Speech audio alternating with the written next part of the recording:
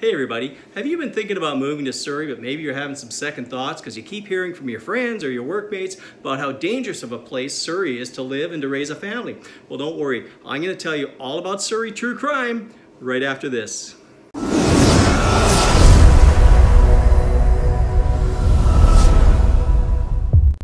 Today's video, I'm going to give you the straight facts about Surrey.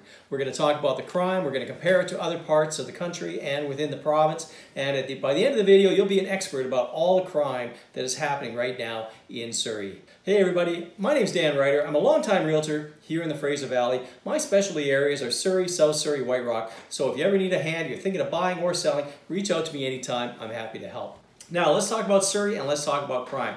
Well, first of all, I've got to tell you, as you probably know, if you've been thinking of moving to Surrey, it's quite a popular place to live. Over 1,000 people a month move to Surrey. Current population is around 530,000 people, and by 2030, it will be the largest city in BC. Surrey has so much to offer families. It's a city full of impressive parks. In fact, it's known as a city of parks and boasts over 300 kilometers of walking trails and bike paths. Surrey is also home to a fantastic transit system. We have the SkyTrain, which can get you from Wally King George Station into downtown Vancouver in 40 minutes or less. As well, if you're living in South Surrey, you're only a couple minutes away from the US border. There's 2 border crossings in South Surrey. Or if you ever want to go on a holiday somewhere or you have to fly for business, we're only about 30 minutes away from YVR, the airport in Richmond.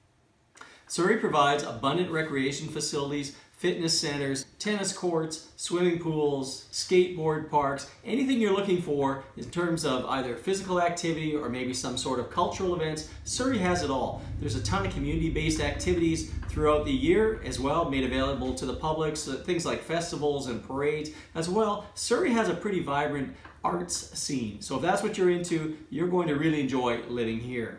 As well, if you're considering buying real estate, you will be pleasantly surprised to find out that Surrey provides way more bang for the buck than what you're going to get in Vancouver, Burnaby, Richmond, or Coquitlam.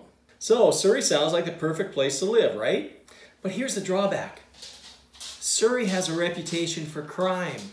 If you grew up in Surrey like I did, you would be well aware of the reputation that Surrey has as a crime-infested city. I remember as a kid, we'd go to visit our cousins in other parts of the Lower Mainland. And of course, you know, they'd be ribbing me like, hey man, how dangerous is your school? Do you have to take a gun there to protect yourself? And this is the type of reputation that Surrey has had for a number of years. So where did this reputation for Surrey as a dangerous place come from?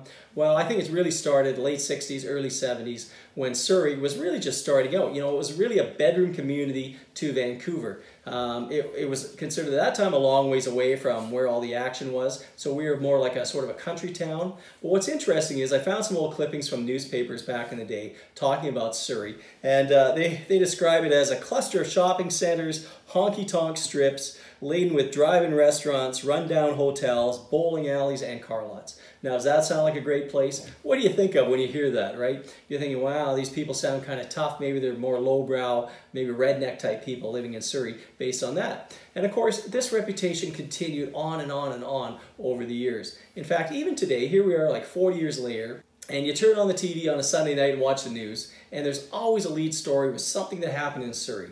Now, it's interesting to me because even if the person involved in something, this crime did not occur in Surrey, they're always going to say, well, Surrey resident Joe Blow did this, right? For whatever reason, the media has consistently slagged Surrey.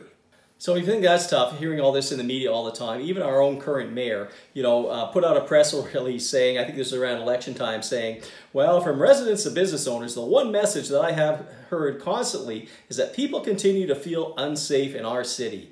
Yikes. I mean, this is the guy in charge of the city saying that everybody feels unsafe. Now, how is that helping your city, right? What are people going to think about us? They're thinking Surrey is a dangerous place, right? Okay, let's get into it. Let's talk about Surrey now. So, is it a dangerous, crime-infested capital for car thefts, murders, drug offenses, all the bad things that can happen in the world? Do they only happen in Surrey? Well, the honest answer is no, and that's an emphatic no. I'm going to break down the numbers for you so you can better understand where Surrey sits in relation to a lot of other cities in our province as well as across Canada. So how do I know that Surrey is a safe place to live? Well, I've done a little bit of research. You know, Government of Canada, the Statistics Department, publishes a report each year called the Crime Severity Index. So the CSI is provided by Statistics Canada, and it's a measure of all police-reported crime across the country based on the volume as well as the severity of the crime. So if you were to look at what that average number is for all across Canada, well, Canada's overall CSI is 75.01. So a higher number means a community has much more severe crime. So let's get into the numbers. Let's take a look.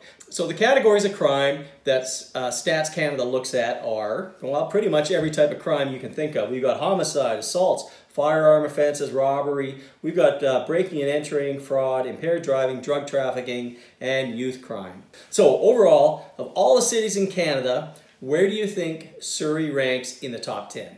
That's a trick question. Surrey is not anywhere close to the top 10 for crime in Canada. Where do you think number 1 is? Well, number 1 is North Battleford, Saskatchewan. That's right, that North Battleford is west central Saskatchewan. It has a population of just under 20,000 and has a whopping crime severity index of 385. Now, if you were to ask me number 2, well, that's also on the prairies. That's Thompson, Manitoba, crime severity index of 365. Now, the highest crime ranked city here in BC, who do you think number 1 was in BC for crime? Well, I'm going to tell you. Number 1 in BC was Quesnel, and they had a CSI of 291. So Quesnel was number 1 in BC and number 3 in Canada. So where is Surrey in all this? Well, here we go. Surrey is ranked number 70 out of this list of 237 cities or towns. Not so bad, hey? But now, comparatively, our crime severity index is 90. So certainly, yes, it's higher than the national average. But I'll break it down for you towards the end of the video here to give you a better idea of what type of crimes are occurring, and you may feel even better about Surrey. But I tell you, hey, being 70th on this list, when you see what other cities or towns are on here, you're going to feel really good about moving to Surrey. So what was interesting to me when I looked at this list, well, you know, some of the communities or towns that I always thought, wow, that'd be a great place to live, and I wouldn't have given a second thought that they would have an issue with crime. Well, it turns out quite a few of those are on this list. So, a city that I've always liked or I admire, you know, summertime, you might head up to Penticton, right? It's a great spot to hang around. You might go camping up there, do some boating, whatever. I've always enjoyed Penticton, and it's always been on my mind, like, hey, maybe we'll retire up there or buy a cottage or whatever. But anyways, Penticton, can you believe it? Small town, it is ranked 19th in Canada for crime. Penticton has a CSI of 146, so definitely way higher than Surrey with a CSI of 90. So what's going on in this summer paradise of Penticton? Well, I'll tell you, I'll give you a bit of a breakdown. Crimes like fraud, breaking and entering, impaired driving, they're all way higher than what the national average is. So if you were to jump in the car from Penticton, you head 90 kilometers up the Okanagan Highway. Where do you end up? Well, you end up in beautiful Vernon, which is, you know, a very nice city. You're surrounded by 3 lakes. You've got Kalamalka Lake, Okanagan Lake, Swan Lake. You're nestled in this little, really a nice community. There's a lot of beautiful world-class resorts right there on the water. Well, it seems like a great spot to live, right? Well, you know what? It's a great place to visit, but you probably wouldn't want to live there. Vernon is ranked 25th for criminal activity in Canada and is number 9 on the list here in BC. So what are the issues in Vernon? Well, there's crimes happening regularly like assault, robbery, breaking and entering, impaired driving, and drug trafficking. All of these are well above the national average. So let's look a little closer to home. Let's talk about Chilliwack. You know, I've had lots of clients over the years that have moved out there. They want what they think is going to be a slower lifestyle, more of, hey, out in the country, fresh air, right? Chilliwack's a very attractive place, beautifully nestled, that valley there, surrounded by mountains, a very attractive place to live. I always thought, hey, you know, good for you, nice spot to be. But what I didn't realize is how much crime occurs in Chilliwack. On the national list, Chilliwack is ranked 30th in Canada with a CSI of 123. So definitely way above the national average of 75 and way above Surrey's average of 90. So what gives Chilliwack such a high score? Well, they're high on the list for assaults, break-and-enters, fraud, and drug offenses. Surprisingly, Chilliwack, yeah, to their credit, they are well below the national average for impaired driving offenses. Another little city that surprised me over on the island is Parksville. I've always admired Parksville. We used to go there quite a bit when my kids were little. We enjoyed a lot of time over there on the beach. I always thought, beautiful community. And I've had a number of clients from here in Surrey that have moved over to the island and have purchased townhomes or ranches or whatever over in the Parksville area. It seems like an ideal retirement community for older folks. Well, it turns out Parksville is ranked 33rd on the list in Canada for crimes. They have a CSI of 120. So again, much higher than Surrey's, which is 90, and way higher than the national average of 75. So what's funny to me is all these seniors are escaping the lower mainland, the rat race here, and in their mind they're thinking, oh, I'm getting away from them all. I'm just going to go to Parksville. We'll be nice and safe. Well, it turns out actually Parksville is more dangerous than Surrey. You may be wondering, well, what's going on in a sleepy little town like Parksville? Well, it has a higher occurrence and average of impaired drivers, for one, almost twice the average number of break-and enters. This is a retirement area. I think of it as kind of a retirement area. How would you feel? More than twice the national average for break-and enters, and as well, a higher than normal amount of drug trafficking offenses. So that really surprised me. Parksville, a dangerous place to be. Also surprising to me, other cities within BC, Kelowna, Nanaimo, they're 35 and 36 on the list, and the city of Vancouver is ranked 46th. So now let's take a look at our closest neighbor to the east. So east of us here in Surrey, what is it? There's Langley. And this area is Langley City. So that area is comprised of the Willowbrook area out to Murrayville. It includes sort of where the Costco area is, the downtown Langley, the older part of Langley, heads out towards almost Willoughby, but also the Yorkson area, so 208, 210, that whole big section there. Well, that area you think would be, hey, that's Langley. I've had a lot of customers go out there over the years thinking, hey, we can get a nice house out here. It's going to be safe. It has more of a country feel.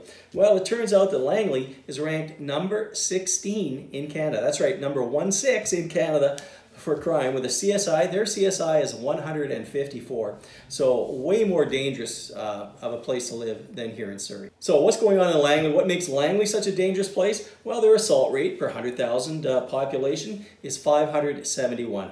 The national average here in Canada is 457. Firearm offenses per 100,000, well, that's 10.78 in Langley compared to 7.5 for Canada. Robbery rate, well, your odds of getting robbed in Langley are pretty good. Their rate is 158 incidents per 100,000. National average is 60. Breaking and entering per 100,000, wow, 844 in Langley compared to 431. So the odds of being broken into in Langley are twice the national average. Now let's compare Langley to Surrey. Surrey is 70th on the list and has a CSI, Crime Severity Index, of 90. So certainly our CSI at 90 is definitely higher than the national average of 75. What do we have for crime in Surrey? Well, our assault rate per 100,000, our number is 368, and the national average is 457. So hey, we're way less assaults going on in Surrey than the national average, as well way less than Langley, which is at 571. So we're looking pretty good. Firearm offenses per 100,000 here in Surrey, our average is 6.16. National average 7.56, Langley 10.78. Again, well below the national average and Langley for firearm offenses. So we're looking good. Robbery rate, again, we're lower than both the Canada average and Langley. We're at 54. Langley's at 158, national average 60. Break and entering, well, in Surrey that ratio is 484, so we are slightly higher than the national average of 431. But hey, we're way, way better than Langley, which is at 844. Now, let's all be thankful we don't live in Quesnel, because in terms of break and enters, their incident per 100,000 is 1,779 break-ins per 100,000. Also, I know over the years, Surrey has had a real reputation for being home to a lot of drug addicts and drug sales and anything related to drug manufacturing. But the truth is, Surrey is actually well below the average number of arrests across Canada. So we're well below the national average for drug offenses. And this may surprise you, Langley is actually way above the national average for drug offenses. I think if you were to talk to most people, the assumption would be the farther out you go away from the main city centers, the safer the area is going to be, right? So people from Surrey might move to Langley thinking it's going to be a little safer. People from Langley might go to Abbotsford or Chilliwack. Well, I'm going to tell you that is just not the case. So if we go beyond Langley, what's next? Well, it's Abbotsford. And guess what? Abbotsford is ranked number 67 on this list, slightly ahead of Surrey for having less severe incidents of crime. But their assault, 388 compared to Surrey, 368 incidents. Firearms were higher. There are more firearm charges in Abbotsford than what there were in Surrey. Robbery 51, so slightly higher than Surrey, which was at 54. But break and enter numbers for Abbotsford, way worse than Surrey. Surrey's at 484. Abbotsford is at 640. Now Abbotsford is still better than Langley because Langley was at 844. So again, Surrey looks really good compared to our neighboring communities, as well as most of the cities in BC and across Canada. So what are we ahead of the Canadian average for? What type of crime are we leading in or well ahead of the average? Well, that's impaired driving. Surrey averages 216 offenses of impaired driving per 100,000 population per year. Now that's compared to the national average for Canada of 190 offenses for impaired driving per year. So who's the #1 city or town across Canada for impaired driving offenses? Well, that would be Whistler. And I was kind of surprised, and I thought about that, well, I can see what happens up there. You know, there's a lot of partying going on, what have you. Anyways, they have an astounding number of 1,478 offenses per 100,000 population in Whistler. So let's go back to Surrey for a minute. What else is Surrey leading in terms of crimes? Well, I'm sorry to say homicide would be a big one.